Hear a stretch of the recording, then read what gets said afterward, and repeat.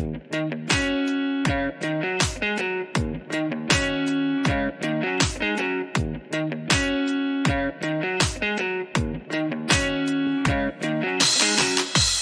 and welcome to App in the Cloud. Today I'm sitting in Stockholm together with Christopher MANUE. I don't know if I pronounce your name right because my French is not the greatest. I don't speak French at all. I know bonjour and phrases like that.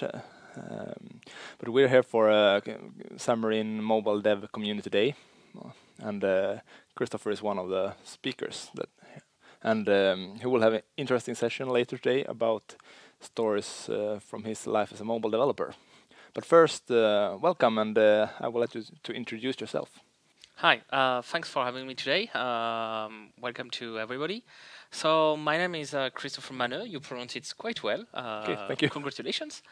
So I'm a cloud advocate within Microsoft.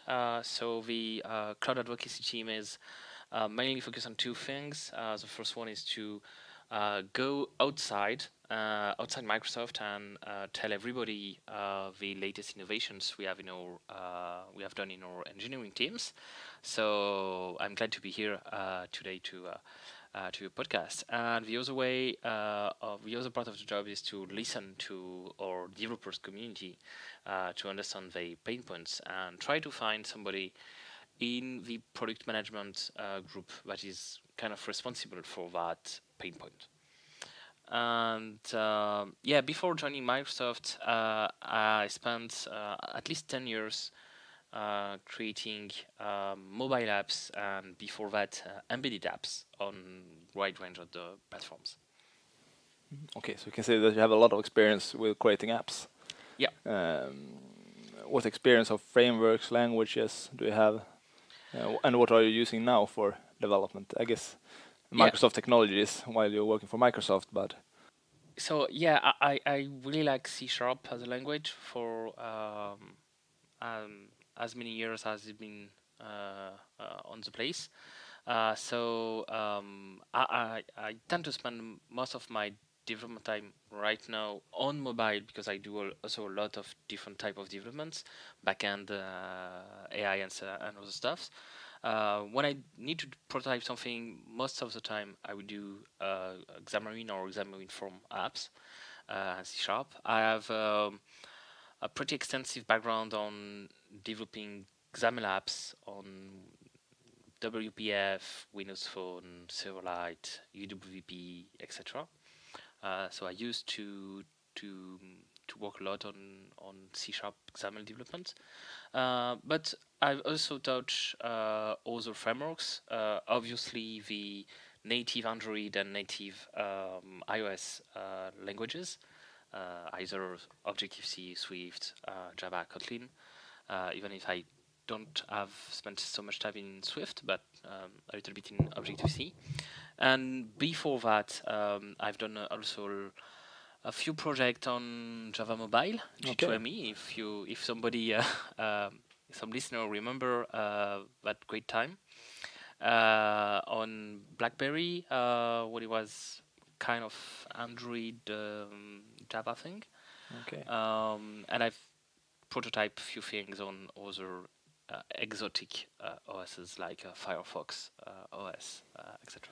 Okay, I started my mobile development career with the Java apps, not for real apps, but we used in school and we built apps for Nokia phones and things like that, but no real apps. My first contact was Windows Phone 7, I think, where I built a real app, and then Android with Java.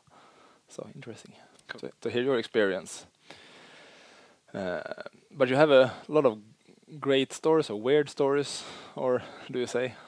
Yeah, I tend to say weird stories because I've done I haven't counted the number of mobile apps I've shipped to a public or private store, but two of them may ring a bell to every auditor. The first one is Windows Live Messenger. I've been the lead developer of Windows Live Messenger for Windows Phone 7. So I've worked. I was not at Microsoft at that time, but I worked closely with Microsoft teams to ship Windows Live Messenger at the same time Windows Phone 7 shipped. Okay. So I've actually started to develop on Windows Phone 7 before Windows Phone 7 was a product on the market. And I've also spent more than 4 years working for Deezer, which is a Spotify competitor, Yeah, a I know music them. streaming service, Yeah. which is very popular in France, UK, Brazil. And almost all these stories come from either one of the other app, because these are two apps that are deployed on wide range of markets. Deezer is, I think, available in 183 countries worldwide, and it's translated in nowadays. It's translated in more than 30 languages, 30 different languages. So because you have such a footprint, your app has a footprint, you tackle some interesting challenges you may not have if you're creating an app only for one country or for one market. And the other aspect is not only the footprint, it's also the number of users. Where Deezer, only the Windows 10 app for Deezer is 10 of millions downloads.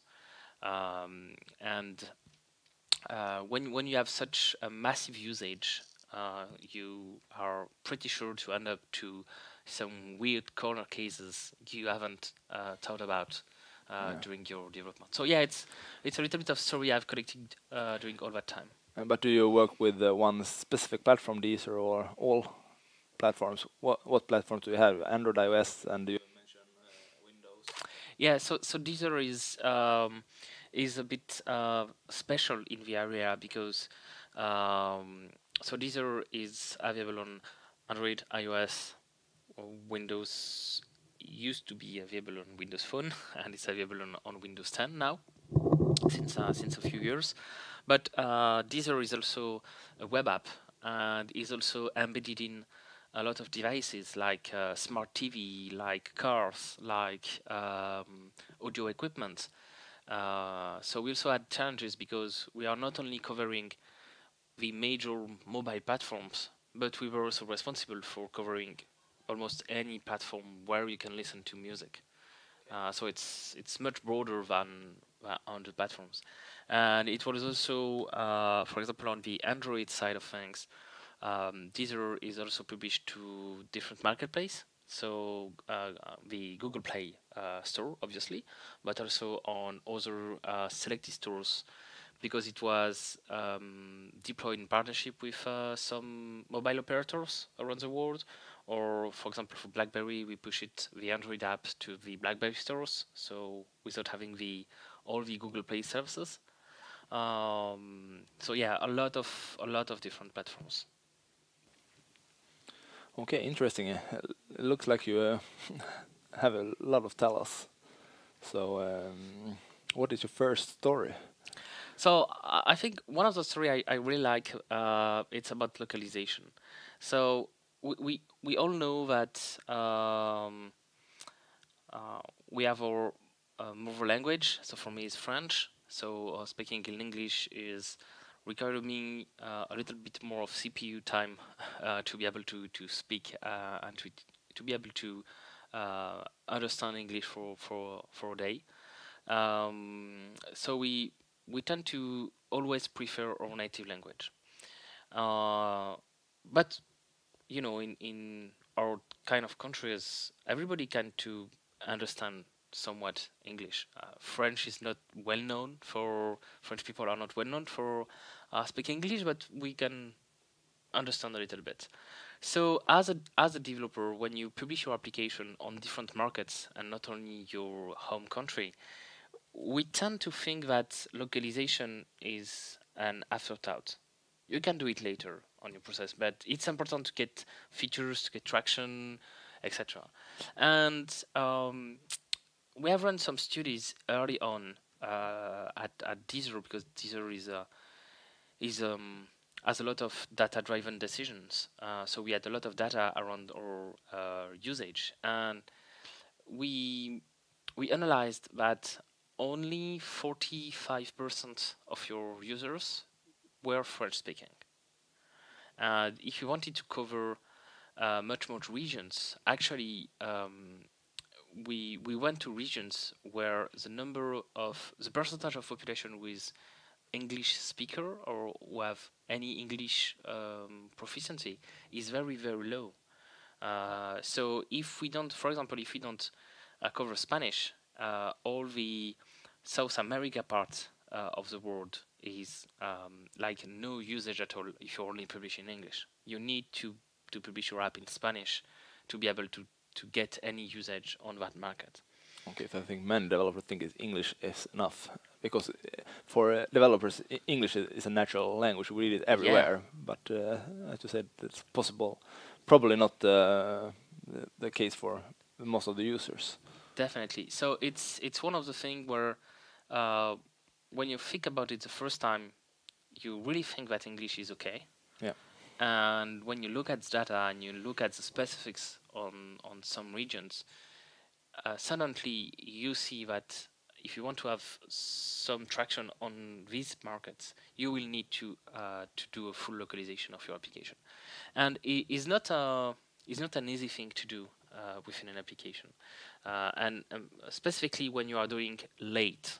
When you have already a lot of features, sort of text, etc., you will end up going to all your code to basically see if you have any string that will be output to the user. I have done that. Yeah, so you know you feel the pain when I'm talking. And so it's a lot of work to be able to localize an application, and obviously if you are doing this work earlier in your development process, you will end up getting a faster way to be able to localize in the future. Localization is tricky when you want to do it right, because translation is really complex.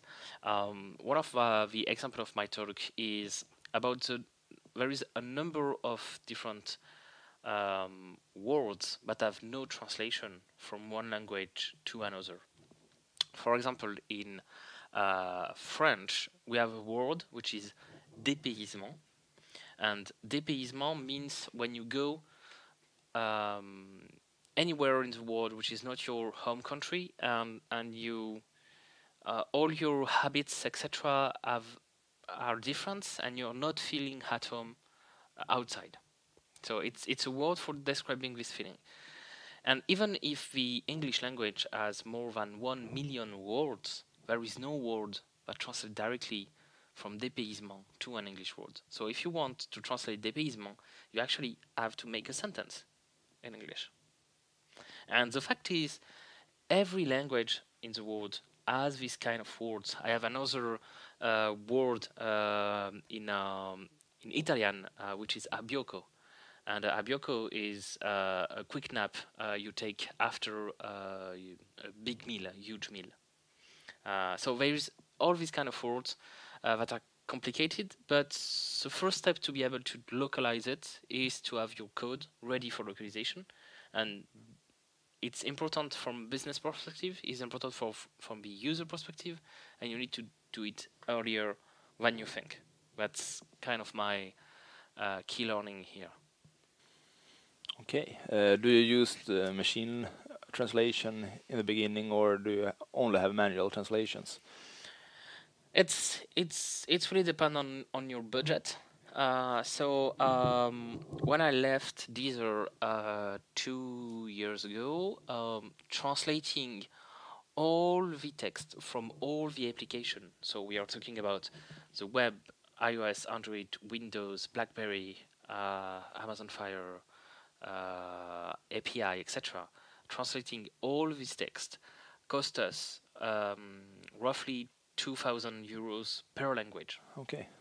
And it's done by a professional translator. So it's really depend on your business model, etc.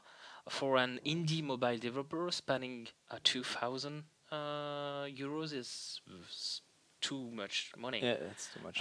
So maybe you will start by doing like a Bing translation within Azure. By the way, we have an API to automate the translation, so you can definitely write a kind of script that do it. We also have a tool which is, I think, is the MLTK. I don't remember the name, but I will put it in my blog post on my website. I will send you the link.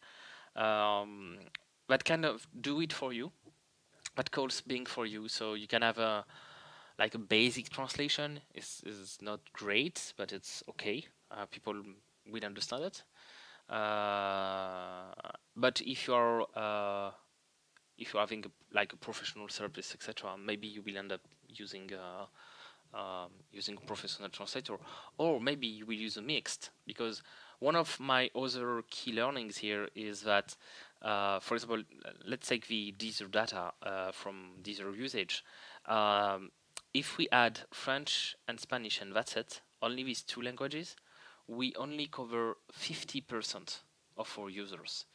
And if we want to cover 75%, we need to add, I think, 3 or 4 other languages on top of that. But if you want to go like to 99% of our users, we need to go to add like up to 28, I think, languages. So it's easy to have 2 or 3 languages that will cover most, of your users, but going to cover all your different users will take so much energy, and you need to add so many languages. But maybe for these small languages, you will end up using machine translation, AI translation, and for your biggest languages, maybe you will prefer to use a professional. So mixing both way of translating content. Yeah, seems like a good strategy if you don't have an unlimited budget. Yeah. But I have a little bit of an interesting story. Me and Johan Carlson, we did a mobile game a couple of years ago, and we find people all over Europe that helped us with translations because it was a very heavy. It was a word game, but we had people in Portugal, Italy that helped us building word lists and also did the UI translations. So that was great.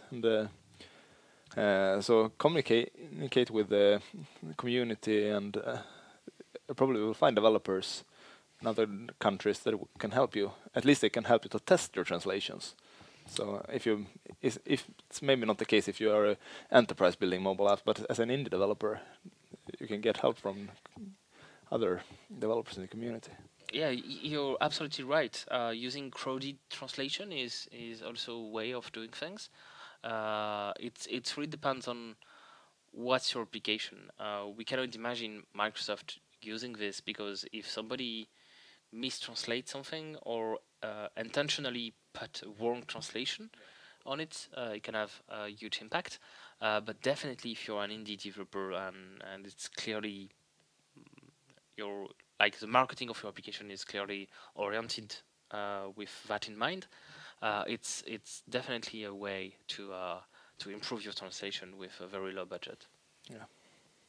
Okay, so let's continue with the next story. If you will said everything you want to say about localization. So my other story is about net neutrality. So it's an interesting. So if some of you are following Microsoft events, maybe you have heard of Mark Russinovich, which is the CTO of Azure. And a few years back, he was doing a session, the case of the unexplained, sorry, which basically he took a bug he had on his system and go on and use a lot of tools to be able to understand what this it's the underlying issue without having access to the code of the application. And he was debugging a lot of Windows issue by that way. And it's kind of happened to me with this story where so we had in all my application, one of the first thing I do is to add telemetry. So there is a lot of ways to add logging and telemetry, depending on your framework, depending on your needs, etc. One of them is to use Microsoft App Center application insights. Yeah. And it can provide you already a lot of information about what your users are using, what features are most popular. When there is a crash, you can get a crash report with detailed stack trace, etc. But sometimes you have nothing, and it was the case with this story. Everything. So we had a process where basically each time we have a new issue, a new crash report with a new exception, some exception we haven't seen before, all the mobile development team receive an email. So we are really focused on having a high quality bar on that. And so we had no mails. I routinely check our telemetry systems, and everything was okay that week. But we also spend a lot of time reviewing all the comments from the different stores, and we have even developed tools to automate that process of reviewing these comments. And we started to see on the Windows mobile app back then a lot of comments on from user, but just saying, okay, my Deezer application is saying that my mobile phone is offline, so it's switch the Deezer application to the offline mode, while I'm still in 4G and still have network, and all my other applications that use internet are able to use internet. I still receive email, etc. And that's it. But when you have like 10 different comments in one day saying that, it's probably that there is, it's not a problem between key and between keyboard and share. It's a real issue you have in your application. But we have absolutely no data about it.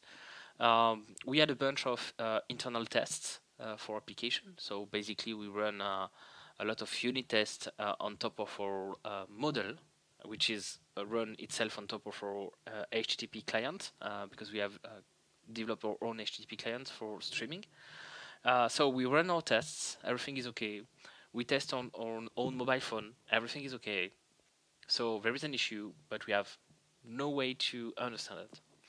And a few days later, one user sent us a comment and said in the comment, oh, and by the way, my telco operator is blah blah blah.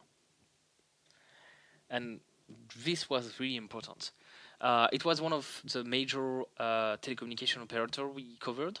So we managed to get a bunch of SIM cards from this operator. We load these SIM cards on test mobile phones, and we test the application. And we figure out that for only some of these SIM cards, the application was not functioning. So we had a report step, and it was very weird because all the SIM cards should have been the same subscription profile. So it's like the basic subscription in France, like unlimited data, etc. But some of them are not working. So we added a lot of telemetry and logging because we were not able to determine what we were doing specifically that caused that issue. And we ended up looking at the code we wrote for detecting if we had network or not. And it's really tricky to on a mobile phone to detect if you have internet connectivity or not. Yeah, I know. There is a plugin on Xamarin. There is a plugin for that, and they changed a few months ago. They changed the way they were doing the check to a better way to doing the check, but still is not perfect. First, you cannot rely on what is sent by you by the system, because the system is not checking really internet. It is checking that the connection to the hotspot or to the cellular antenna is working. So it's like if you take an Ethernet cable, you plug in on both ways, but you don't know if on the other way there is internet. You just know that your cable is plugged in. That's it. Another thing we were interesting is, do you have access not only to the internet, which is not really relevant for us as an application developer, but do you have access to our own backends? So do you have access to Deezer API and not to just general internet? Because I don't know, maybe you are using the Wi-Fi from your corporate network, and maybe your corporate networks allows you to go to Google, Bing, and some other website, but blocks Deezer because it's streaming music and Yeah, I worked on a company that blocked Spotify and YouTube, for example. yeah, So probably Deezer as well. yeah, probably Deezer. So definitely you don't want to just only check if you have access to internet, but just check also if you have access to your backend services. And for doing that, we had a code that is running at specific time during the application lifecycle. A simple HTTP request to api.deezer.com/robots.txt, because it was a very small file, a very small payload, and we were just doing a header request on this, just to get that kind of ping, you know. And we didn't want to execute any server-side code, because if the backend is broken, then the backend telemetry should alert us that something is broken and not the client's telemetry. And for doing that, way many years before, we added a subtle difference within that code. Is we have added an HTTP header to this request if modified since, to avoid any local cache. So basically, we force any HTTP layer with this header to re-execute the request and not retrieve this robot.txt file from any local cache. And the fact is, this operator in the system has somewhere an HTTP proxy / HTTP accelerator, and there was a misconfiguration on some of their servers that when you add these specific HTTP headers, the system hangs somehow and add a delay of 30 seconds, half a minute, for any HTTP requests. Ooh. And Shit. our timeout was within the app. We have set our timeout for this request to 3.5 seconds, because if for 3.5 seconds you didn't manage to get robot.txt, you will never end up streaming any music. So that's why we chosen that time. Yeah, 3.5 seconds is a long time if It's- you're waiting for something at least. Yeah. So Definitely. So yeah, it was a weird issue. We managed it with the operator when we discovered that, but we also changed a few things in our process to rely less. First, rely less on this HTTP header, like adding query parameters to change the URI, so nobody will. At least nobody implementing the RFC should cache it. And also we have added a system to filter the telemetry on the client side, because we had a lot of telemetry going from this, and we didn't want to spend user money, user data, to send that kind of irrelevant telemetry for us. of course. So we also had a few months later, at the beginning of summer, a related and interesting story about network and HTTP. That time we had telemetry data, and we received a new telemetry exception saying that an internal exception occurred within our Deezer API parser. So basically, the Deezer API is based on a JSON file.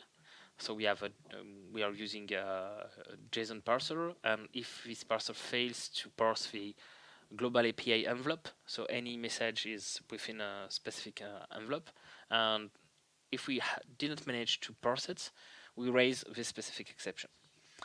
And so it's difficult if you don't have the image, but maybe you can link to the slides of my Yeah, I can talk, add that to the show notes. so people who are listening to the podcast can see it.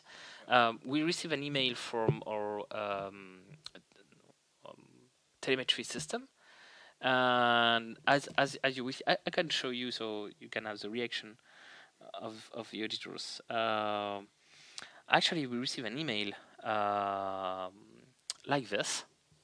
So if you don't see the image, basically within the email subject, we have HTML, and when you open the email, our telemetry system didn't escape that HTML. So basically, I receive an email half containing the content of the HTTP request and half containing the data from the telemetry. Okay, that was really strange. Yeah, it's really strange. Yeah. So it's intrigue us when we receive that kind of email. So first we change our telemetry system for something more robust, and then we explored that issue. And in fact, what this email says is basically welcome to the camping de la Perroche, which is a camping for hikers.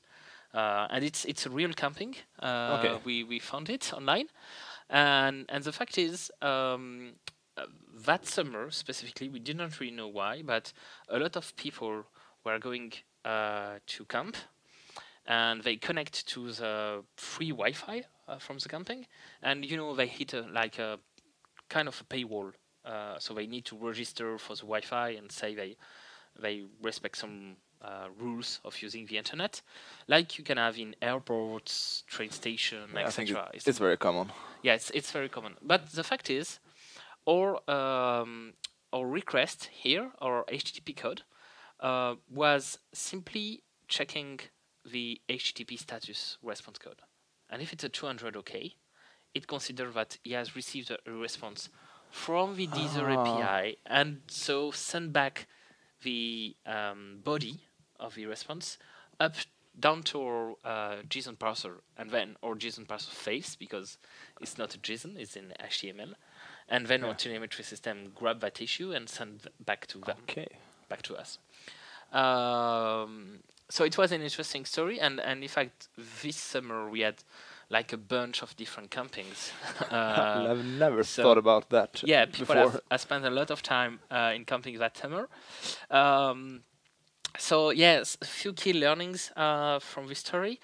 First, when you're developing a code with relying on an HTTP client and an HTTP API, checking only the HTTP code is not sufficient. And HTTP 200 OK is not always OK. You need to have additional tests, like testing the host headers to see that it's matching between the host header you think about and the host header you receive. Maybe even if this part could be really tricky, is to pinpoint the HTTP certificate to ensure that the HTTP certificate you receive is one from your domain name. Sorry. So yeah, you have to check the content type, etc. You have to check much more things than only the HTTP status code. Yeah, interesting. It's things that you don't think that much about that even can happen. Yeah. And at 200, maybe 401 or something, you're not authorized to connect to internet or something like that. Will be more logic, but yeah. But the fact is, the HTTP status codes were created way before we had Wi-Fi and way before we had public hotspots. So the way these hotspots are functioning is they have no choice but sending back a 200 OK. So the browser will pop up a page and not some weird errors. So yeah, it's like a chicken and egg problem. They have no other solution but doing that bad thing, because if they are doing other thing, then their solution will not work.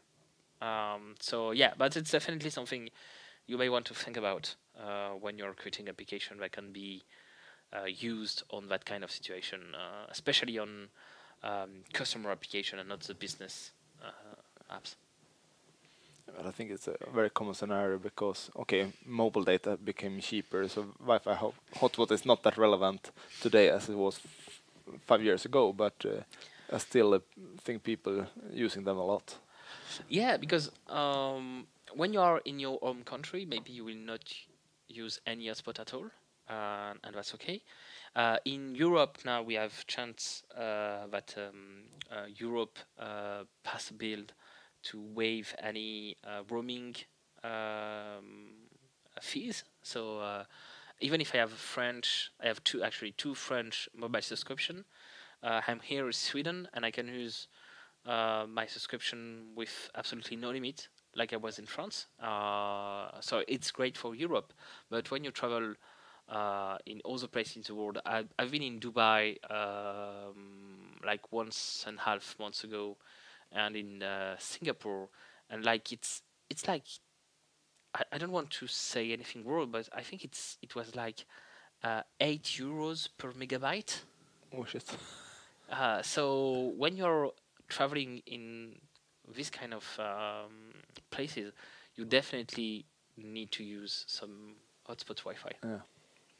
because you cannot afford it. Uh, so yeah, as I said before, let's switch to my next story. As I said before, a Deezer mobile team grew quite well during the time I was there. If we look at the company numbers, so I joined Deezer when we had like 50 employees, and 4.5 years later, I joined Microsoft and left, obviously, Deezer, and we were almost 500 employees. Oh, that's a So it's a 10x increase in 4.5 years. So it's pretty massive expansion, as you can imagine. And even if these numbers are on the, it's the number of the company, of the number of people, all the company, not the engineering department, but we had kind of that same growth within the company. And so at the beginning, we organized all the engineering teams per platform or per technology. So we had the lead mobile engineer. Under him, we had three mobile lead, one for Android, one for iOS, and one for Windows. And under them, we had the different iOS, Android, and Windows developers. okay, but then you're built app with different languages, different platforms for different for iOS and Android and so on, not cross-platform tool like Xamarin or other. Yeah, so it's a good question. Yeah, Deezer because Deezer is heavily relying on most of the code is written around the audio engine, which is a custom-made audio engine, which is able to um remove the DRM, the rights management of the music at playtime, which is our proprietary technology. So basically, even if you stop the process and look at the memory, you will only have like 1 second of unprotected music in the memory. So we are really decrypting as you play as you're playing the music. So because we are doing a lot of things within this audio engine, including right protection, um, even some part of the Android apps are written in C++ to be Okay. able to do this. So we think about a few times using cross-platform framework like Xamarin or like other ones. But as we had so many code written specifically for supporting a specific OS, and in Android is even more complex because all Android devices don't have the same MP3 software decoder embedded. So we also have to adapt to different software and hardware MP3 decoders. Um, it was not a good candidate to do cross-platform development, or we have to do so much thing to be able to have an interoperability between the cross-platform part and the native part of the application. But it was not really interesting to go that way. Okay, that's interesting to hear, because you can in Xamarin and probably others you can integrate with native code, but it's probably not worth it, like you say, in those cases. Yeah, so it's not worth it for two different reasons. The first one is we had a huge part of very native code. Again, Android, we are using not the ADK, but the NDK, Native Development Kit, in C++. So it's the first reason, and the second reason is not related to really technology point of view, but more on the history of the product. Uh, Deezer launched the first mobile app as a G2ME app, a Java app. Then they ported it over to the Android SDK. Then they made a port to iOS in Objective-C, and then they made it to C# with Windows. So actually, the oldest code base was the Android one, and the most portable one, if I say so, was a Windows one. So if we want to go on the Xamarin side, we will need to rely on the Windows code we have written. And if we want to go, I don't know, for React Native, etc., we will need to rebuild from scratch the application. And the fact is, as Windows has way less users than Android or iOS, we did not have the same resources, so we didn't have the same number of developers. And when I left the mobile team, because I had another job at Deezer before joining Microsoft, when I left the mobile team, we had like 2 Windows developers for 10 Android developers and 10 iOS developers. And we were almost able to ship the same feature at the same time. But all the history, all the number of small features that were added during the 10 years of the application development are so much work to port over to C#, but it's not worth it. Of course. If we were to create Deezer from scratch now, it may be a different story, because the audio engines on mobile platform have evolved during all these years, but at the time it was not a good choice. So for a long time, it was pretty a pretty good solution to have separate teams and one per platform, because it was 3 different code bases. So why should we have mixed developers? The fact is, as Deezer is growing and as the mobile teams are growing behind Deezer, we started to have more and more differences, feature differences between the different platforms. Because the Android team, I don't know, let's take an example. The Android team start to work on a specific feature from January to March, but the iOS team is still doing another feature, so they will not be able to start working on that same feature before mid-February. And then we will end up shipping an Android application, but as a feature which is not in the iOS app, and or the other way, the other way around. And it was really frustrating for the users because most of the users are nowadays are cross-platform. Yeah. Maybe they have an Android phone, but they have an iPad. Maybe they have Windows at home, but they have an Android tablet. So it's very frustrating for them to use the same service on different platforms and not be able to complete the same tasks.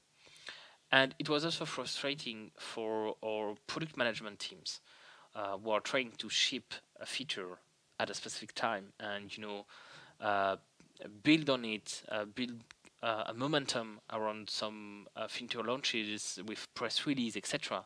But when in a press release we write, okay, this feature is right now in Android, but you need to wait 3 months, 4 months, 6 months to be able to have it in iOS, as is not working at a specific scale. It is not working anymore. So we switched to what we can call a feature team. So basically, is a team who is responsible for a specific part of the product and a specific a number of features. And within that team, you have any type of developers or any other roles.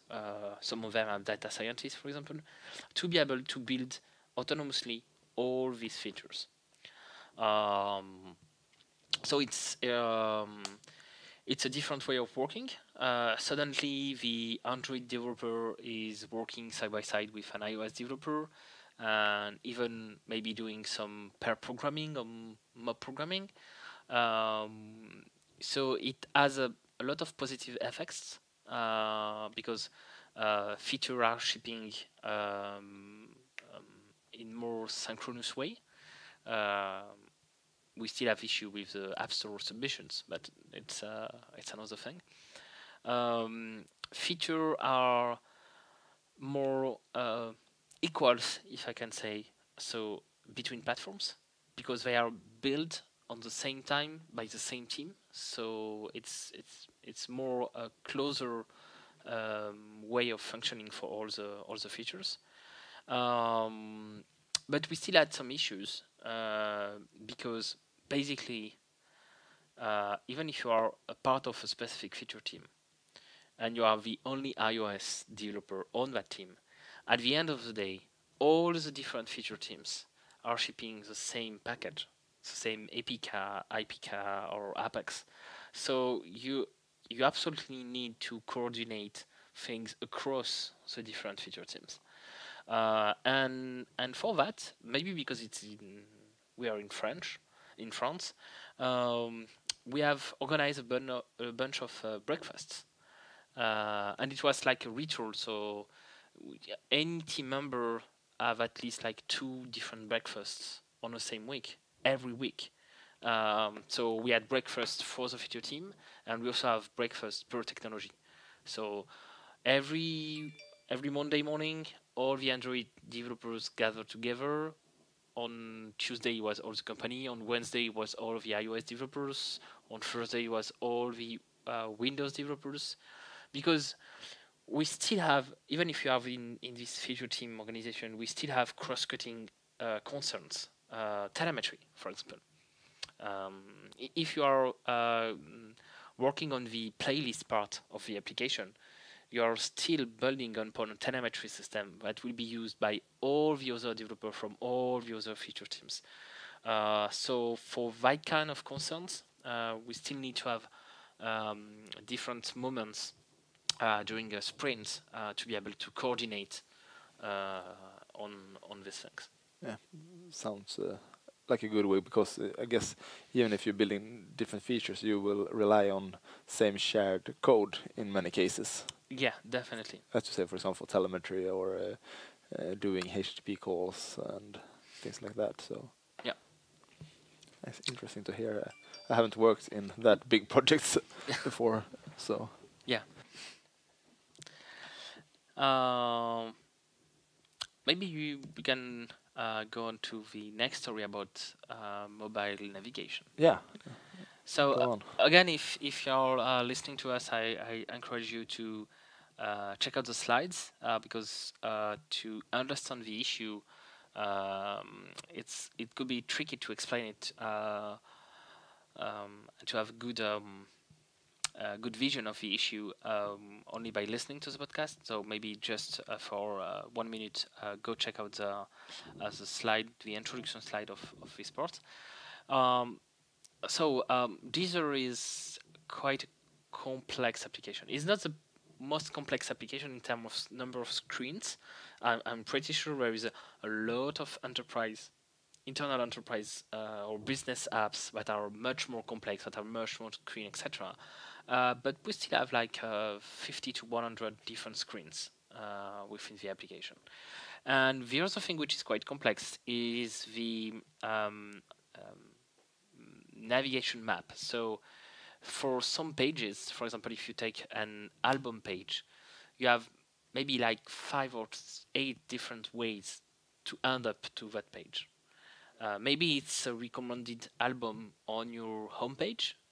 Maybe it's one of your previous listening. So you will have on your profile page, you have an history tab, and you will find it from the history tab.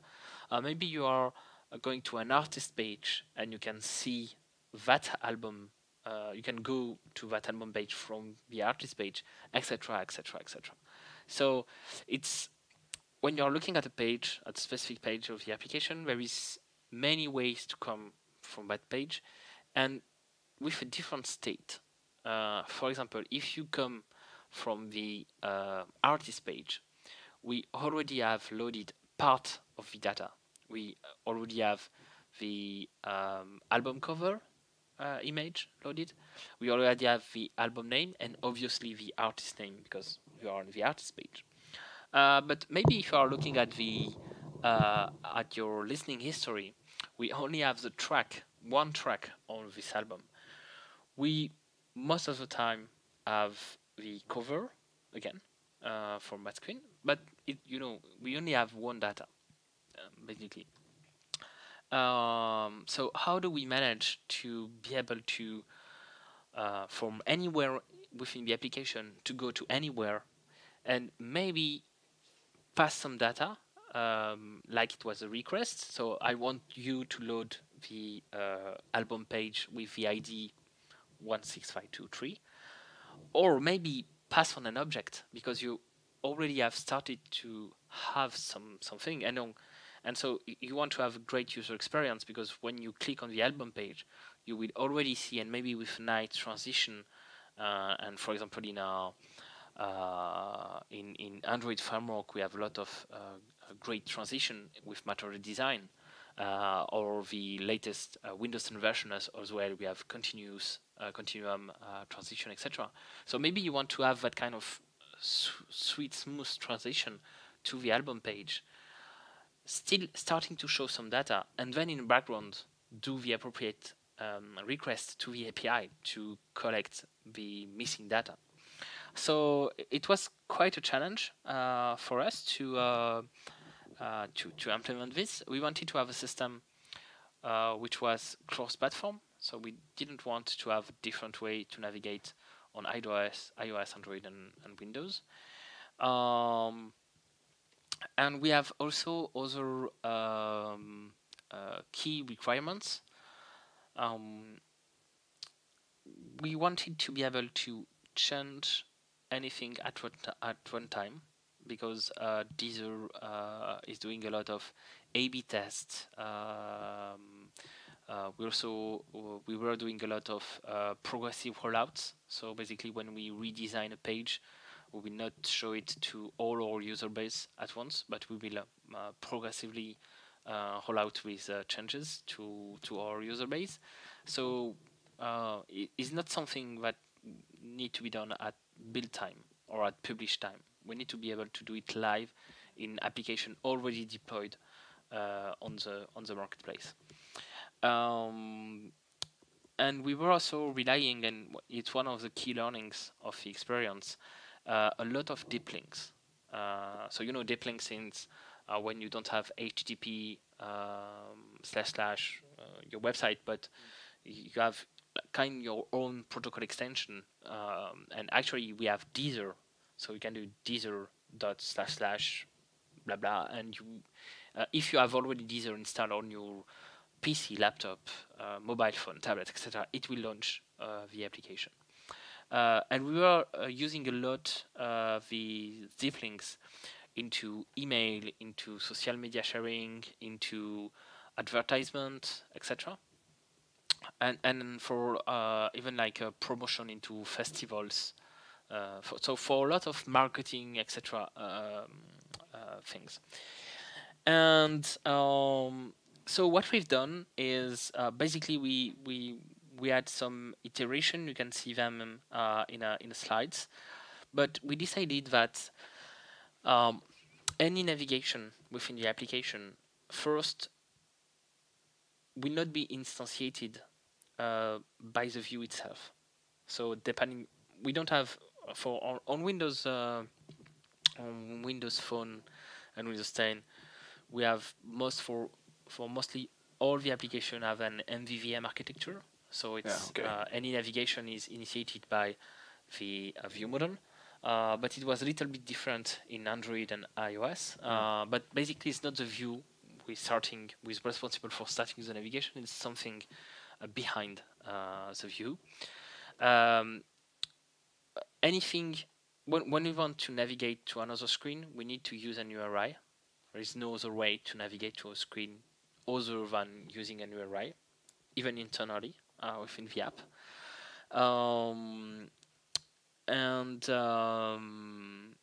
And we have created two key elements. First one it was an URI mapper. So that way, when the navigation service receive an URI, it will try to map it to an internal URI. So sometimes it's already an internal URI. Sometimes it's a short link we have created, and on the fly, depending on the user configuration, we can change the final destination of this short link, or we can receive a deep link and we translate the deep link from the deep link structure to an internal navigation URI. And the second thing we created is what we have called a page descriptor. So it's basically a class that defines what kind of parameters, first, what kind of internal URIs points toward this specific page. What is the internal implementation of this page? So the view and the view model corresponding to that specific page, that specific route, if you say. It's more a description of a route than a page. Actually, we name it page, but when you think about it, it's much more like a route. All the regular expression that we can use to map from any other URI to this specific URI, and other things we have added during the time. And we end up having a system which is first really simple to use from anywhere within the application, and adding a new page to the application was literally 1 or 2 minute job. We even have created, at least on the Windows team, we have created a new item template in Visual Studio to be able to create the page descriptor, and the view model directly. And we also managed to have the same deep links working on any platform we support.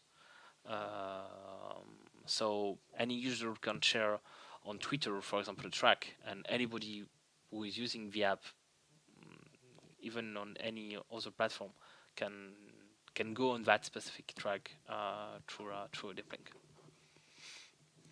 So yeah, it was a key learning, and I think that deep links and the fact that you need to use URI, but basically a way to not using a specific type to navigate or specific activity if you're on Android, etc. It's really enabling a lot of scenarios. And when I review application codes, I don't see so many apps doing things that way.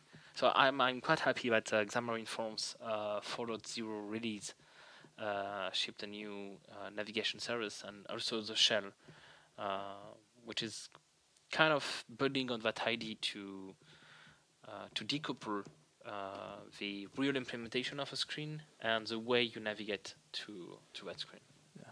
Because the old Xamarin Forms way, or I don't know if it's right to call it old because you can still use it. Yeah.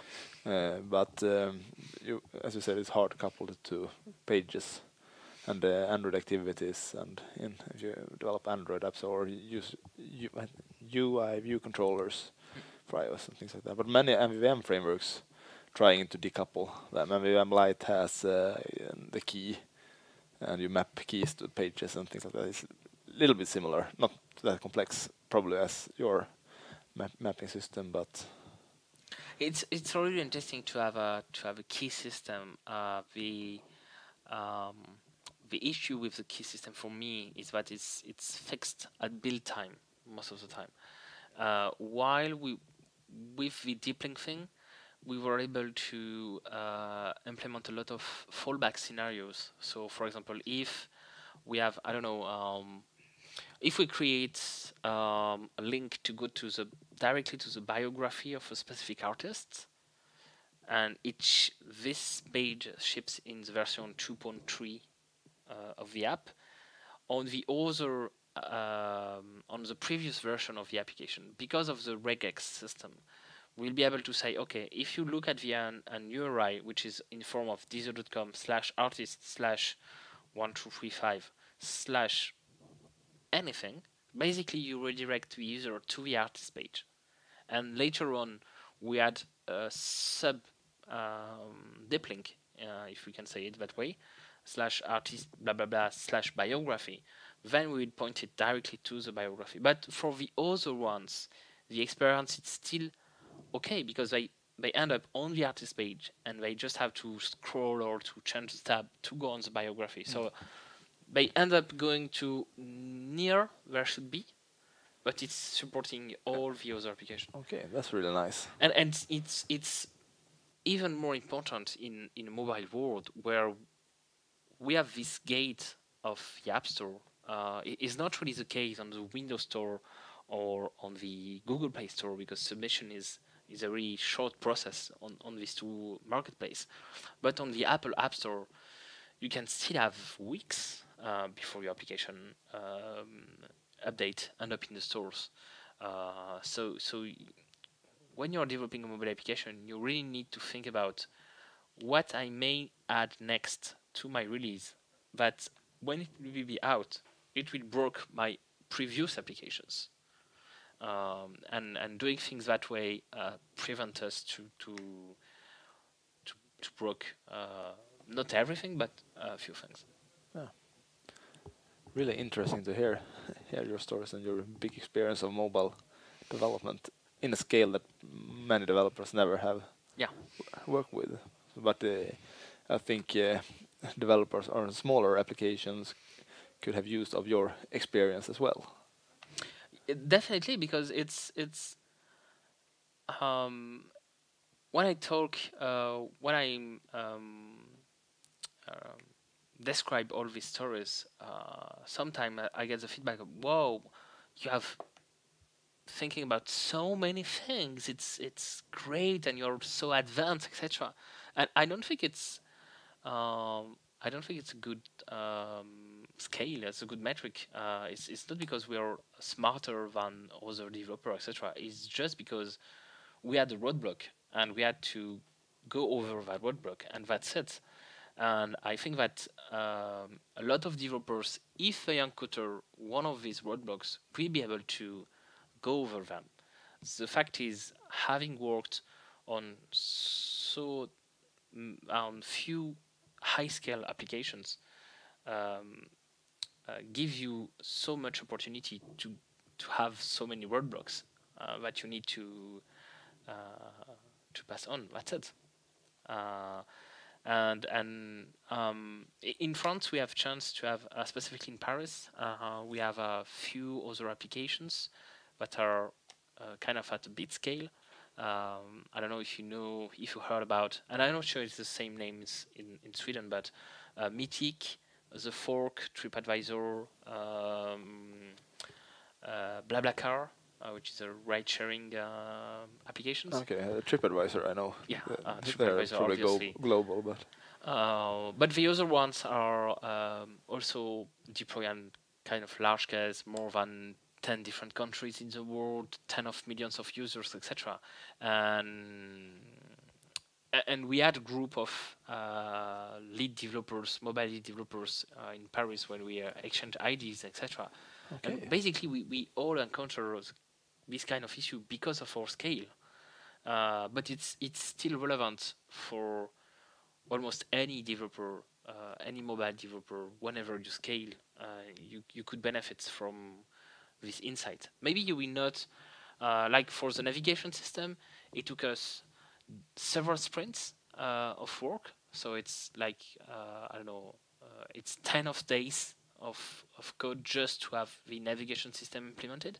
So it's definitely a lot of work. Maybe you will not need it for your small application, but it's interesting to know that if your application is growing, or if you're developing for different platforms, etc., maybe you want to think about some of these ideas, and maybe just only implement only a small part of the broader idea. I think so. You can adapt it to your scale, but if you have those ideas and you can think from them and customize it for your needs. Yeah, exactly. Okay, I think we have talked over an hour now, so I will give you some rest before your talk here at the conference. So thank you very much for joining me for this recording. And one last question: how can the user find you on social media, for example, or contact you? Sure. So the best way to find me and also to contact me is to go on Twitter. My username is C as in Christopher and Manue, MANEU, or just search for Christopher MANUE. You can also find me on my website, which is maneu, .fr, like in France. It's only in French for now, but my objective in June is to reborn my English blog. So maybe you would prefer to go to maneu, .net and not .fr. Okay, I will add those links to the show notes as well, so it's easier to find them. Yeah. Okay, thank you, and thank you for listening. Thank you for having me. Have a good day.